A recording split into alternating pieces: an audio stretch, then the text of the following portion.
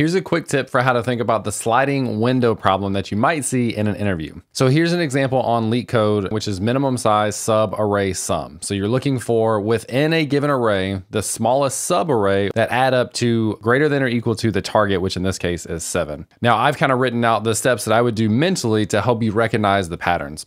So I would start with the first number and I would go from the first number to the next until I get a total of 7 or greater. And that takes 4 numbers to do. Then I would go to the next number, do the same thing, which also takes 4 numbers. Then go to the next number, which then would take 3 numbers, 1, 2, and 4. Then the next number, which would take 3 numbers, 2, 4, and 3. And then the last one is 4 and 3, which only takes 2.